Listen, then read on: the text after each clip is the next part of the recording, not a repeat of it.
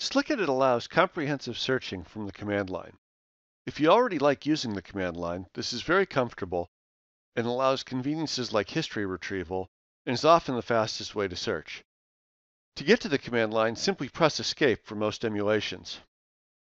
To get started searching, simply type / followed by a search string. You can see that the search string was found.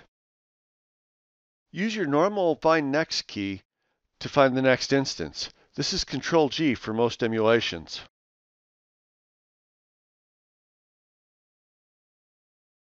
This supports lots of options, and you can specify another option by giving a / and a letter for the option. For example, using the W option will only find instances of the search string that are a whole word. Here I'm using the up arrow to retrieve my previous search and modify it to perform word searches.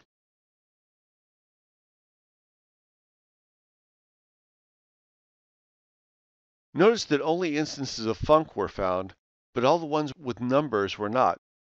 There are a plethora of other options, including multiple varieties of regular expressions, only finding instances that match certain color coding elements, or only finding instances that do not match certain color coding elements.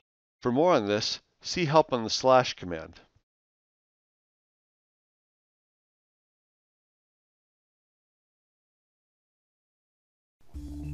Download your free trial today. Go to www.slickedit.com/trial.